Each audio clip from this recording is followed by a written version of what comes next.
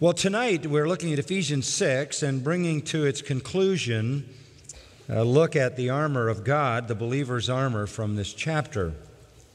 Timing is good since we're really getting into the busyness of the holiday season, and trying to compete with that and collide with that is a great challenge in the weeks to come in the future.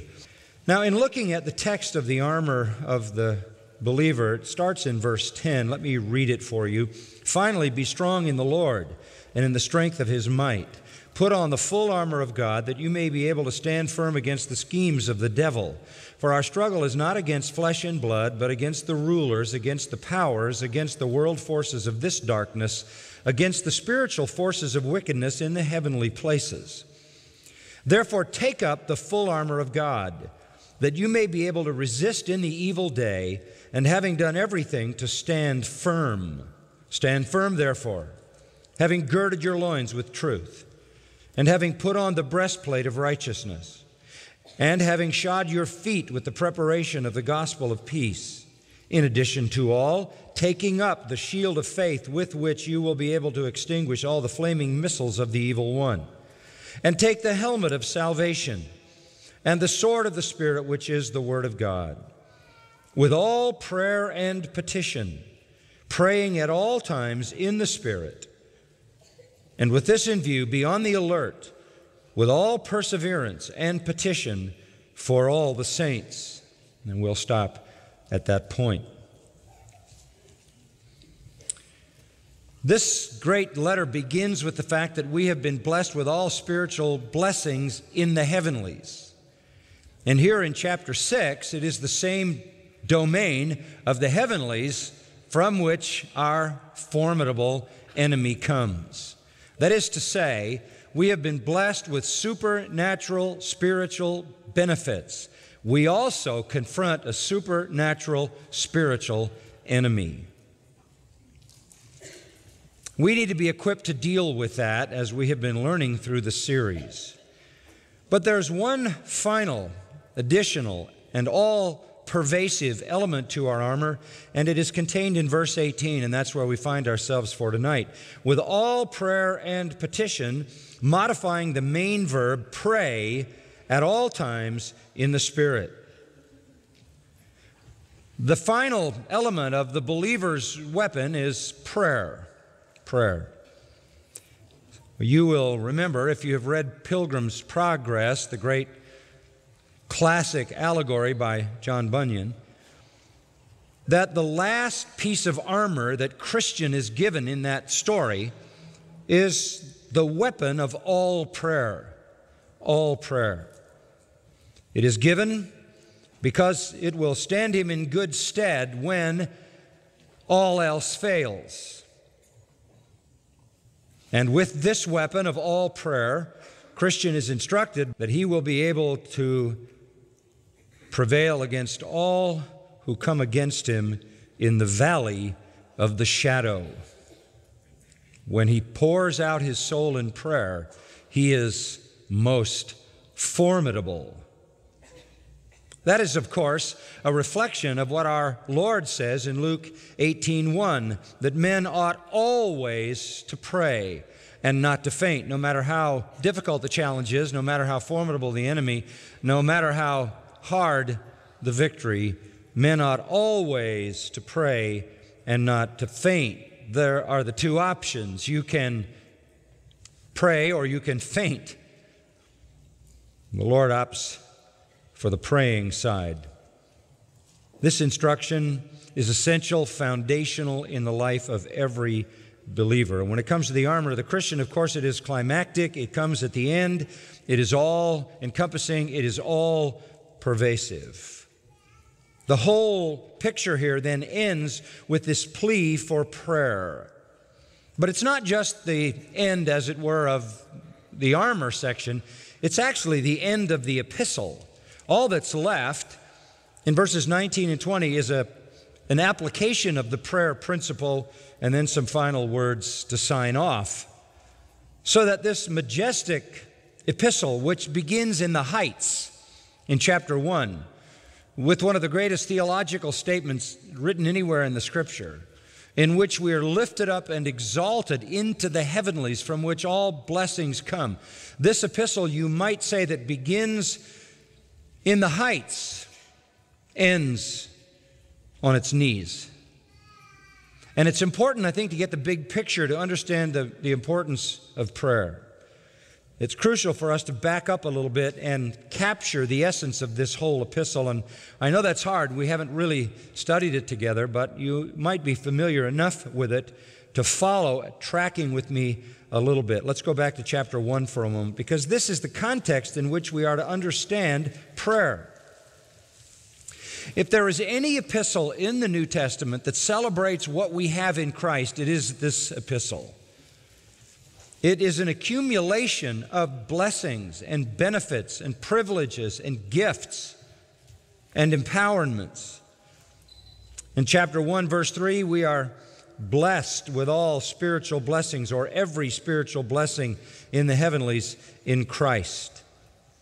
In verse 4, we are chosen in Him before the foundation of the world to become holy and blameless.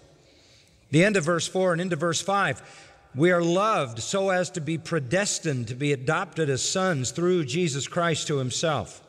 Verse 7, He has given us redemption, which includes the forgiveness of our trespasses, to the degree that is commensurate with the richness of His grace. We are even given an inheritance, verse 11. That inheritance is an inheritance that is described for us elsewhere in Scripture as undefiled, that fades not away, is incorruptible, and is lavish. We are made secure. Verse 13, we are sealed in Him with the Holy Spirit of promise, which is the pledge of our inheritance, which guarantees the redemption of God's own possession for the ending point of all, and that is the glory that belongs only to Him. In chapter 2, we start out realizing that we are dead in trespasses and sin. We are under the control of the prince of the power of the air, the spirit that works in the children of disobedience, which children all of us are. We live in the lust of the flesh, desires of the flesh, and lusts guide us, guard us, motivate us, drive us, compel us. We are by nature headed for divine wrath like everybody else. But, verse 4 says, God, who is rich in mercy because of His great love with which He loved us, even when we were in that condition, raised us with Christ, seated us with Him in the heavenlies in Christ. We are alive and we shall live forever. We are objects of grace and will always be. In verse 7, it says that God is going to show us the riches of His grace in kindness through Christ Jesus, not just in time, but in the ages to come. Eternally, we will receive His grace. Verse 10 says we are His masterpiece, His workmanship, created in Christ Jesus unto good works, which God designed from the very, very beginning. We are, according to verses 13 and following, brought near who were formerly far off. Brought near to whom? Brought near to God. Brought near to one another. Both Jew and Gentile made one. The barrier between the two broken down, abolished in His flesh, that is, in His death at the cross. We are members of His family. Verse 19, we are God's household. We are, in verse 22, a building in which the Holy Spirit lives. In chapter 3, there are many more elements to the blessedness that has been given to us. Fellow heirs, fellow members of the body, fellow partakers of the promise in Christ Jesus through the gospel. We are part of the manifold wisdom of God manifest through the church to the heavenly authorities, that is, to the angels, both holy and unholy. Chapter 3 ends with a prayer that we would understand the riches, verse 16, of His glory, that we would be strengthened with the available power through the Holy Spirit in our inner man, that we would experience Christ settling down in our hearts, being rooted and grounded in love which is shed abroad in us. He prays that we would be able to grasp with all saints what is the breadth and length and height and depth, and to know the love of Christ which surpasses knowledge, to be able to get a comprehension of the vastness of this saving love, that we would experience the fullness of God, that we would know what it means to do exceeding abundantly beyond all we can ask or think, according to the power that works not outside of us but inside of us, so that God can be glorified through His church. Those are just some of the statements in the opening 3 chapters that tell us who we are in Christ, what it means to be a Christian. It is lavish, it is massive, it is high and low and wide, and that is how it's described. Starting in chapter 4, we are called on to act like this. Since we possess the Son of God and the Spirit of God, and have a relationship with God the Father, since we are members of the body of Christ, since we are in the church and come under the direction and leadership of the apostles, the prophets, the evangelists, and the teaching pastors who are given to the church for the perfecting of the saints, since all these things work for us and in us, since we're growing together into Christ likeness, we need to make sure, verse 17 says, that we don't live the way we used to live. We don't walk the way we used to walk. Since verse 20 says, we have learned Christ. We've been taught the truth. Our old self laid aside with all its lusts and corruption. We need to be continually being renewed in the spirit of our minds, put on fully the new self in the likeness of God, that new self having been created in righteousness and holiness of the truth. Then he talks about some very practical things that we are to do. We are, in chapter 5, to be imitators of God as beloved children. We are to walk in love as Christ loved us. Verse 8 of chapter 5 says, since we dwell in light, we are to walk in light. Chapter 5, verses 15 and following says, be careful how you walk, not as unwise, but as wise. We're to walk in love. We're to walk in light. We're to walk in wisdom. We're to walk in the fullness of the Spirit. Verse 18, being kept filled with the Holy Spirit. We have the power of the Spirit for every relationship, marriage, family, work, every relationship. And finally, he comes down to chapter 6 and verse 10 and says, we have received armor. Though we have all these things, we have a formidable foe, and we need to be armed to have victory over him. And we're given the armor. On top of all the things we're given through the 5 chapters, we're also given this added armor to defend ourselves against the onslaught of Satan as he works the world system against our sinful flesh. Bottom line, we have all things that pertain to life and godliness. We lack nothing. But it is precisely at this point that there is a potentially destructive problem. You might call it spiritual overconfidence. Let him who thinks he stands take heed lest he fall. By the time you got to verse 17 of Ephesians 6, if you just swept through it with me, there might be a sort of sense of invincibility.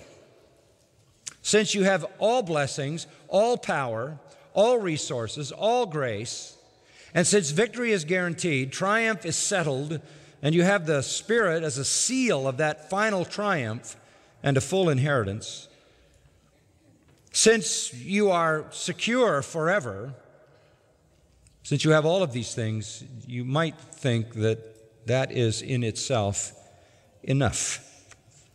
But I remind you, we are still human. We still have remaining sin. We still operate with the principles of the lust of the flesh, the lust of the eyes in their death throes. Though we are new creation, we are incarcerated in that flesh, and we cannot become smug and feeling adequate, think we can just march on in the understanding of these theological truths with no need of God. When all is said and done, when all is in place, verse 18 brings us to the culmination.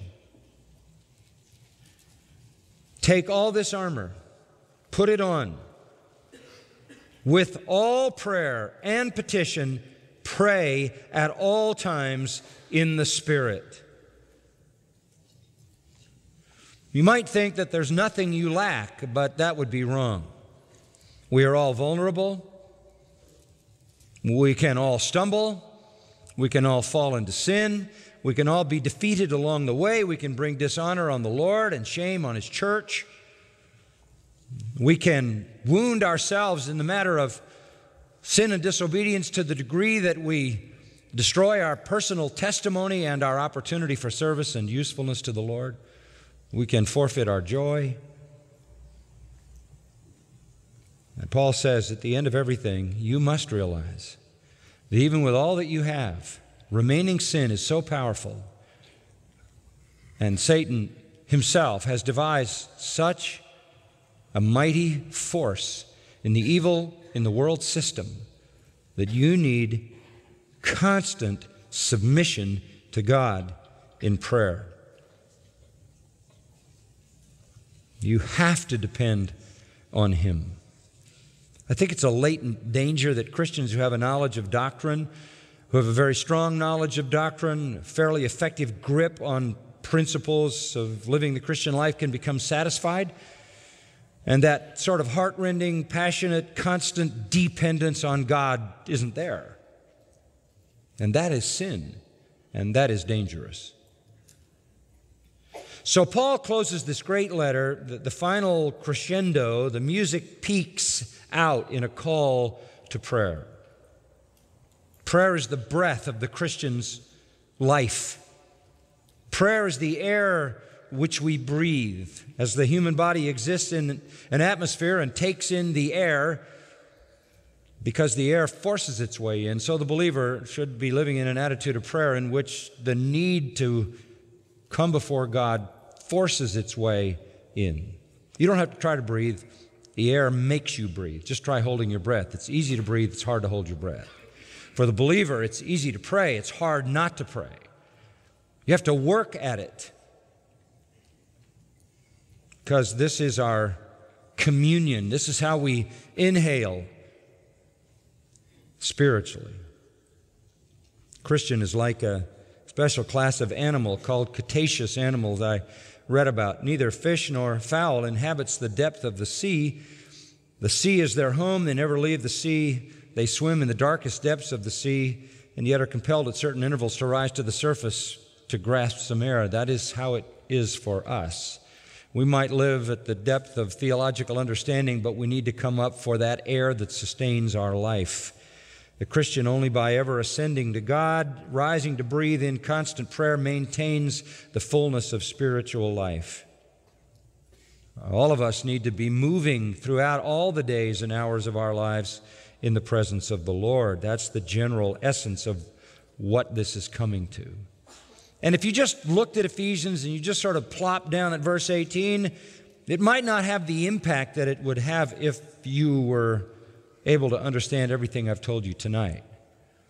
This, in some ways, is the culminating reality of the book, and without an understanding of what comes before, you don't get that. You might treat this statement about prayer like so many other statements about prayer. Prayer seems for most people to be something of an option. But here, it's the culmination of everything. On top of everything, with all your blessings and all the armor, praying at all times. So let's talk about this instruction for a minute. Pas, the Greek word for all, is used 4 times in this verse. 4 times. All. We understand then that this is pervasive, this is important, this is far-reaching. So let's talk about the elements that fall under the category of all. First of all, the frequency of prayer. Pray at all times. Pray at all times. That's the frequency of prayer. What does that mean? Just exactly what it says. There doesn't need to be an explanation of that. Jesus said in Luke 21:36, watch and pray always. The early apostles said in Acts 6:4, we will give ourselves continually to prayer. It was said about Cornelius in Acts chapter 10 that he prayed to God always. Paul in Romans 12:12 says, continue diligently in prayer. In Colossians 4:2, continue in prayer. Philippians 4:6, be anxious for nothing, but in everything by prayer and supplication with thanksgiving. Let your requests be made known to God. And famous 1 Thessalonians 5:17, pray without what? Ceasing. Pray without ceasing. Paul did that. 2 Timothy 1:3, without ceasing, he says, I have remembrance of you in my prayers night and day. The idea here is constancy. Now, this stretches us beyond just some recited prayer. This cannot mean some focused, isolated prayer experience. That would have been typical of Judaism. Formula prayers, hours to pray, times to pray, places to pray, postures in which to pray. That's not what we're talking about. We're talking about a life pattern. We're talking about a consciousness of God's presence at all times that leaves my heart open fully to Him. That's what this is all about. To be so God-conscious that you see and experience everything with reference to Him. You see all events in life as related to God. If you see something good, what is your immediate response to what is good? It is to offer God thanks and praise and adoration. You see evil. You see sin. What is your response? You ask Him to make it right. You confess it. You pray for the sinner. You grieve that God is dishonored, that His name is reproached.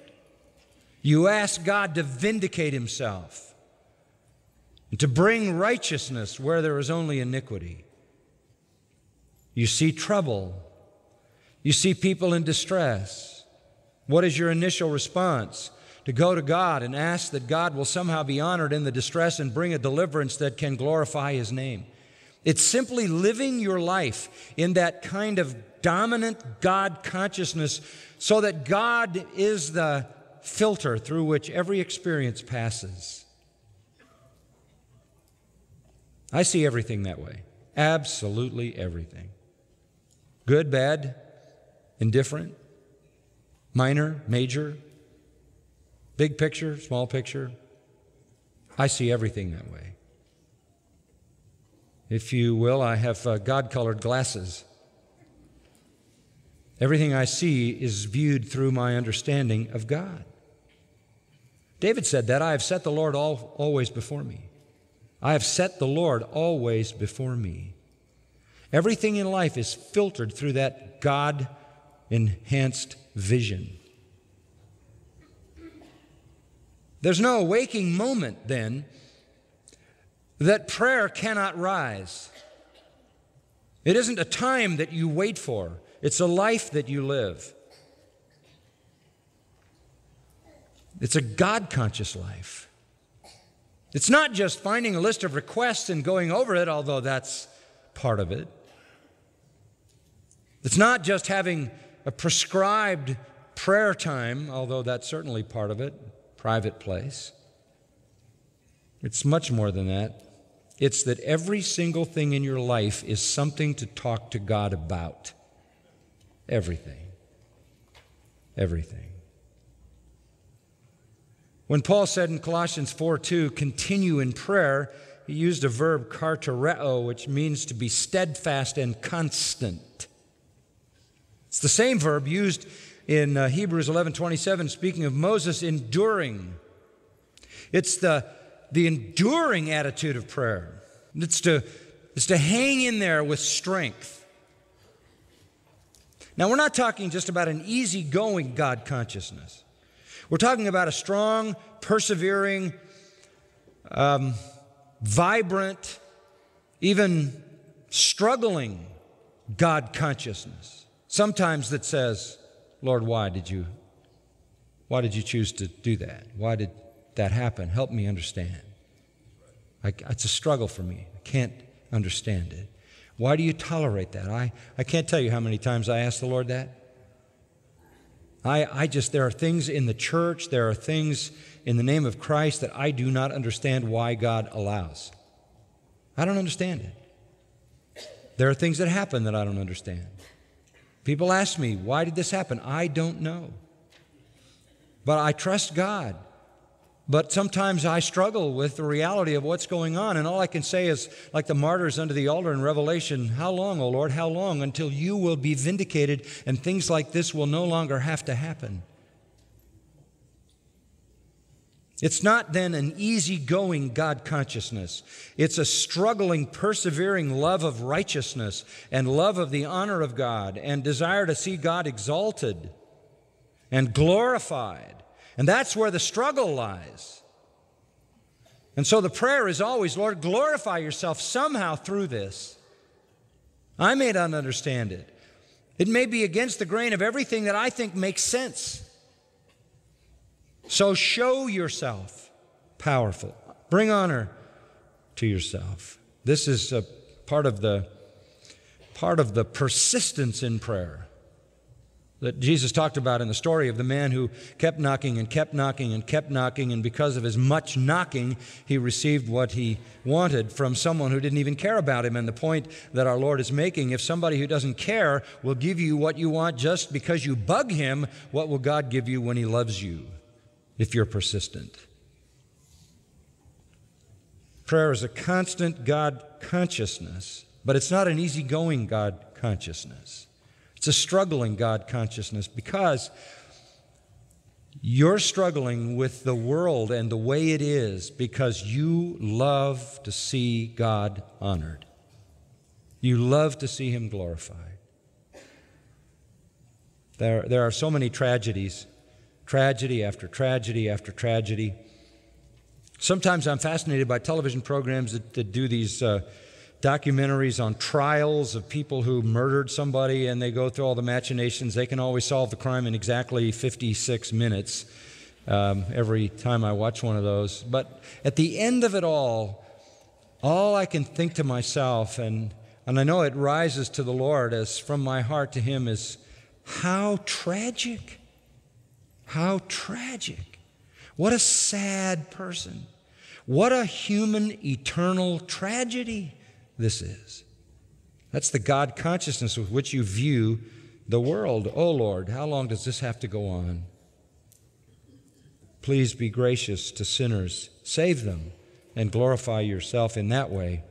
And finally, glorify yourself in the world at your return. Second aspect of prayer. First is the frequency. The second is the variety. Here's another use of the word all. With all prayer and petition. First one, pray at all times. Second, pray with all prayer and petition, or the old word supplication. What does that mean? All kinds of prayers. You pray all the time, you pray all kinds of prayers.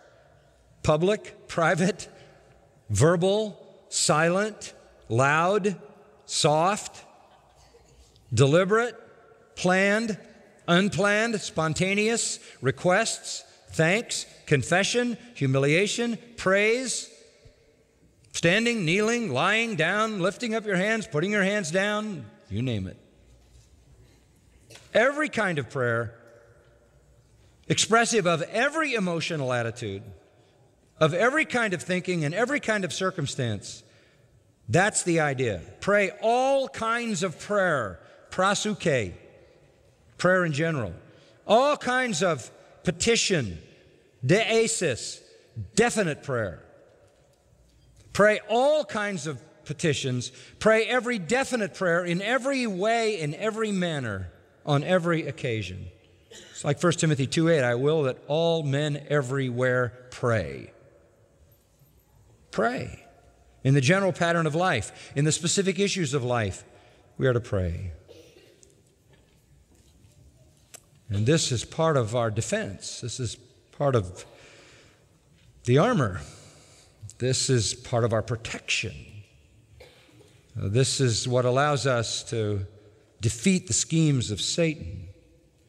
It's the kind of living that opens up our resources to the flow of God's power. Pray in every way you can possibly pray, in every kind of prayer, in every circumstance which calls for prayer. It is to be in variety. It is varied as the needs. We pray prayers of thanksgiving, don't we? We come together and worship. Sometimes our prayers are filled with joy. Sometimes our exuberance is manifest in our praying. And then there are times when we pray and our eyes are filled with tears, and there are all the range of emotions that we experience as human beings which give rise to certain kinds of prayers. There are all kinds of circumstances, good, bad, and indifferent, horrible as well as wonderful, that draw out prayer. We're not talking about prayer books. We're not talking about prayers that are memorized or written down, although that in itself is certainly not wrong. We're not talking about vain repetition. I once heard a preacher preach a sermon on why you must pray in the morning. Took every Old Testament passage where people rose up early in the morning and prayed. And as I was listening, I was flipping around my Bible. Psalm 55:17, evening and morning and noon will I pray every day. Luke 6:12, Jesus said he continued all night in prayer. And 1 Timothy 5:5 says that godly widows that are to be supported by the church are known as those who pray night and day. Yes, pray in the morning. Yes, pray at noon. Yes, pray at night. Yes, pray all night. Yes, pray all the time with all kinds of prayer. There are no limits on that. And the third thing he talks about is the manner of prayer. With all prayer and petition, praying at all times. And the manner, it says, be on the alert with all perseverance and petition. Let's just take the word perseverance here. What we've got here is the frequency all the time, the variety, all kinds of prayer, the manner with perseverance and alertness. In other words, you need to know what you're praying about. One of my children, when I used to go from room to room, pray with the little kids when they were little at home. I had one child, I'll let you figure out which one, who was always tired and wanted to go to sleep. And so this child would say, I'd say, now I want to pray with you. And the prayer would inevitably go like this. Dear God, thank you for Mommy and Daddy. Bless the whole wide world, amen. You know, you're really making it difficult for God to answer that prayer. Just exactly how does He do that? Bless the whole wide world, amen. That doesn't quite get specific enough. Find something to pray about. Watch.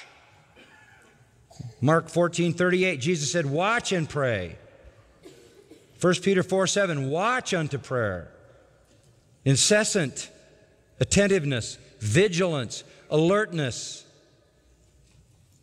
Pick out specifics. I remember years ago, we were meeting in the gym. There was a guy in our church named Frank. I haven't seen him in a long time. He had a spiral notebook, and he would come up to me in the patio every week, and he would say, now, what can I pray for? And I would always have to give him a list of specific things to pray for.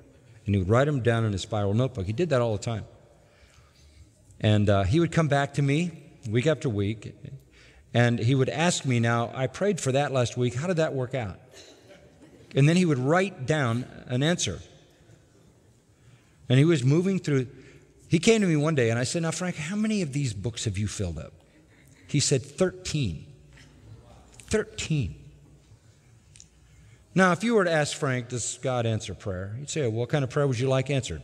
Just flip through, grab one here, one there. They got all kinds of notebooks. Because he watched and he persevered. All perseverance.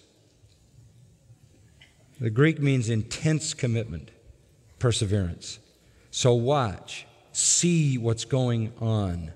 Pray on the positive side. Pray defensively. Lead us not into temptation. That's a defensive prayer. As well as prayers to glorify Himself, to manifest His kingdom. So we stay with it in a continued, steadfast, consuming perseverance as we follow through praying. Most people, I think, don't pray in a persevering way unless some personal tragedy strikes them. Then they do. But that really manifests our tendency, doesn't it, to be selfish. We don't get consumed with the things that consume the heart of Christ. We tend to get consumed with the things that affect us. We're a little less sometimes consumed with the things that affect others.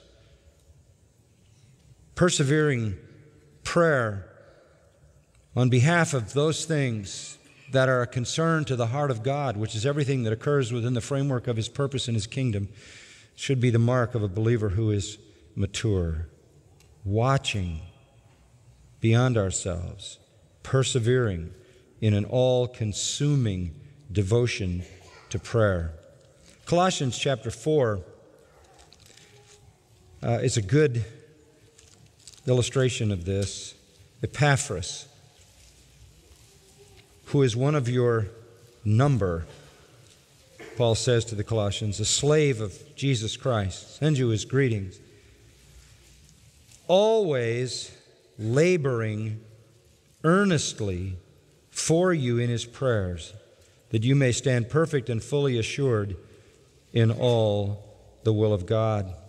I bear him witness, he has a deep concern for you. This is somebody who was a persevering person, who watched, who saw needs, and who prayed faithfully in an all-consuming effort. And then there's another all here, the fourth one. These prayers are to be offered, end of the verse, for all the saints. The frequency of prayers at all times. The variety of prayers, all kinds of prayers. The manner of prayer, watching at all times, so you don't miss anything. And here, the indirect object of prayer. What is the indirect object? All the saints. The direct object is whom?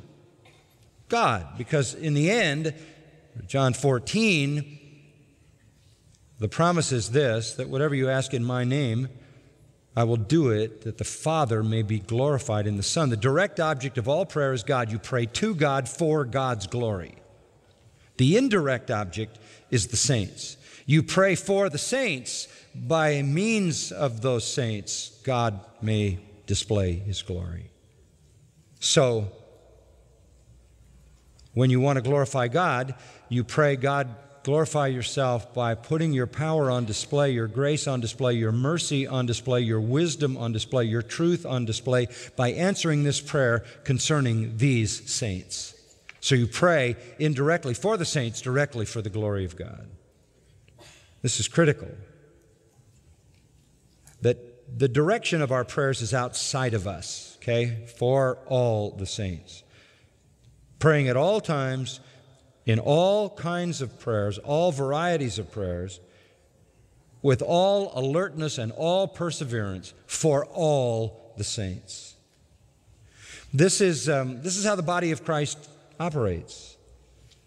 The Christian is not to think only of his own conflict, but that of the whole body. Not to be concerned only with his own issues, but those of the whole body. In fact, there's a certain sense in which you have a basic indifference to what happens to you. If it glorifies God, bring it on. Whatever, Lord, you need to do in my life to glorify yourself, do that. Help me to discern your glory even in the things I don't understand in my life. You pray, of course, lead us not into temptation, but that's us. Of course, you're included in that. But it's a bigger picture. We need to understand that part of the body of Christ function is praying for each other. And this, of course, is the epistle in which there is so much important instruction about the life of the body of Christ in chapter 4. When your physical body is hurt, when your physical body is ill, all the other parts of the body come together, don't they? To compensate for that, to defend you, to fight for you, to heal, to restore you. This is how it is in the body of Christ. When one member has a need, when one member has a struggle, or when other members have a struggle, we come alongside and we minister healing and mercy and grace and restoration to each other. That's a whole subject that we could and probably should address together. But the idea here is to be consumed with praying for others. For others. Not just our own concerns, not being selfish about ourselves. So hard to get beyond us. Praying always for all saints. Now, in the midst of all of this, there is one other statement that we need to consider. All of this occurs in the Spirit. All of this occurs in the Spirit. All the variety of prayer, all the times of prayer, all of the things that cause us to pray and persevere in prayer, and all the saints for whom we pray, all our praying needs to be in the Spirit. In the Spirit. And by the way, this is a very, very common New Testament principle. Jude 20. But you, beloved, building yourselves up on your most holy faith, praying in the Holy Spirit. If you want to grow and be strong and be triumphant, you need to pray in the Holy Spirit. All prayer must be in the Spirit. What does that mean? Well, for years, charismatics and Pentecostals have told us it means speaking in tongues. Doesn't mention that at all. That is never a biblical description of praying in the Spirit. What it means is to pray in harmony with the Holy Spirit. Pray consistently with the mind and will of the Spirit. And a clear understanding of that is granted to us in the 8th chapter of Romans, if you'll look at it for a moment. Romans chapter 8 and verse 26. The Spirit helps our weakness. We don't know how to pray as we should, but the Spirit Himself intercedes for us with groanings too deep for words. That is just one of the most encouraging verses in all the Bible. Here we are, we're believers. He's talking about us. He's saying we need help because we don't even know what to pray for. We don't know how to pray. There are things that we can't anticipate. There are things that are too complicated for us to know which direction to direct our prayers. We don't always know what to pray for or how to pray. So the Spirit Himself intercedes for us with groanings too deep for words. Some people think that means speaking in tongues. No, it's not us speaking gibberish. It's the Holy Spirit praying for us with a kind of groaning that can't be audibleized. And verse 27 says, He who searches the hearts, that's God, knows what the mind of the Spirit is. Would you believe this? That the Spirit knows how to pray for you. Yes, omniscient. That the Father knows what you need. That the Spirit prays in perfect accord with the will of the Father. Verse 27, He intercedes for the saints according to the will of God. So when you're praying in the Spirit, it is simply praying consistently with the mind of the Spirit and the will of God. We don't always know what that is, but we know a lot about what that is because God has disclosed His will in Scripture. Praying in the Spirit simply means praying in perfect harmony and perfect accord with the mind of the Spirit of God and the will of God. It's a magnificent concept. It has nothing to do with speaking in tongues, has nothing to do with some ecstatic language, has nothing to do with some kind of gibberish that can't be discerned. It is the Holy Spirit who prays for us in perfect harmony with the will of the Father, and we need to make sure we line up our prayers consistent with the Spirit. And I think it would be a stretch to demand from God that He heal us or make us rich. That might not be the will of God, and therefore wouldn't be the will of the Holy Spirit either. So, we need to pray for things we know God wills: our virtue, our holiness, our strength, our spiritual maturity, our usefulness, our service, a deepening of our love for Christ. Those are the things the Spirit prays for that God agrees with, and our prayers need to be consistent with that. Zechariah 12:10 calls the Holy Spirit, I love this, the Spirit of supplication. One of the overlooked ministries of the Holy Spirit is that He is the one who prays for us. You say, I thought Christ did that in His high priestly work. Yes, He's at the right hand of the Father praying for us as our great high priest. The Holy Spirit is inside of us praying for us from here. And the one who searches the hearts, who is God, knows what is the mind of the Spirit because He always prays according to the will of God. And therefore, whatever it is that the Spirit prays for, God gives. So learn to line up your prayers. Get past the trivial, past the mundane, past the superficial, and learn to line up your prayers with what you know to be the will of God and the desire of the Holy Spirit. So you're praying, for example, for the things that are manifestly evident when you walk in the Spirit, the fruit of the Spirit: love, joy, peace, gentleness, goodness, faith, meekness, self-control. Instead of praying for some material thing, pray that God would grant you love, joy, peace, gentleness, goodness, faith, meekness, self-control. Pray that you would walk in the Spirit and not fulfill the lust of the flesh rather than walking in the flesh and doing the deeds of the flesh.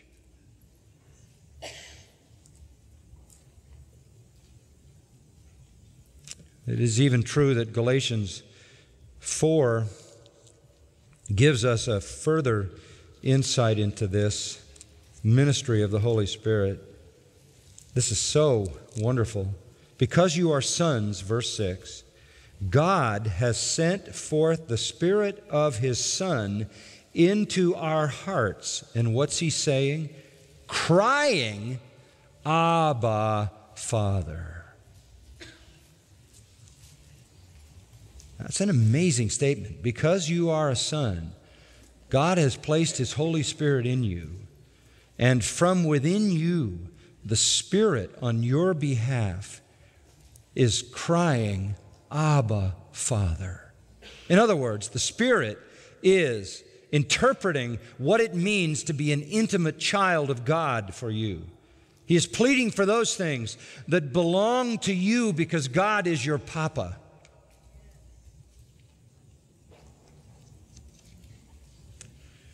This is Spirit-driven, Spirit-directed prayer. Paul closes this letter with a practical opportunity to put these principles to work, and I'm going to borrow it. Verse 19. Here's his application. Pray on my behalf. As long as we're talking about prayer, how about me? What did he want? Prosperity? No. Earthly success? No. Results? No. All he wanted was, pray on my behalf that utterance may be given to me in the opening of my mouth to make known with boldness the mystery of the gospel. That's as far as he could go. He couldn't determine the results. He couldn't determine the effect. Just pray that when I open my mouth, the truth of God and the glory of the gospel will come out boldly. That's as far as any preacher can go. Because this, he says, is why I live. It is for the mystery of the gospel that I am an ambassador in chains, that in proclaiming it I may speak boldly as I ought to speak. Pray for my utterance. Pray for my boldness, because the price of me doing this is very high. It's why I'm in prison. Bottom line, pray for the preacher. So when you start applying Ephesians this week, you can start with me. Pray for the preacher,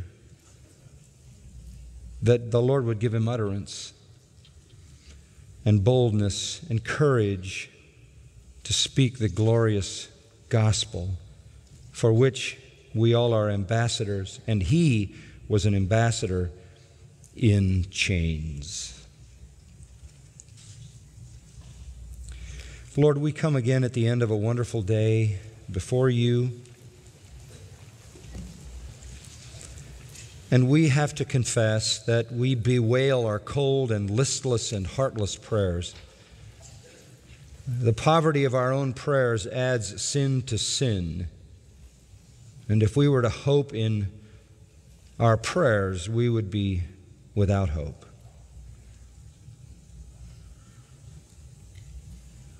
We ask you, Lord, to forgive us for that. Help us to understand that in prayer we literally catapult ourselves into the eternal world. And on that glorious heavenly ground, our soul enters into your triumph. In prayer, we see ourselves as nothing, and our hearts going after you with intensity, because you are everything. In prayer, all things mundane and superficial here below vanish, and nothing seems important but the salvation of others, holiness of heart, and your glory. In prayer, all our worldly cares and fears and anxieties disappear and are as of little significance, like a puff of air. In prayer, our souls inwardly rejoice at what you have done for us and are doing in your church. In prayer, we are lifted above the disappointments as well as the earthly victories, and taste heavenly joys. In prayer, we put everything in your hands. We live entirely at your disposal for your glory. Lead us into that we may be victorious and triumphant, not only in our own lives, but together as your church, and always that the Father may be glorified in the Son. We pray in his name. Amen.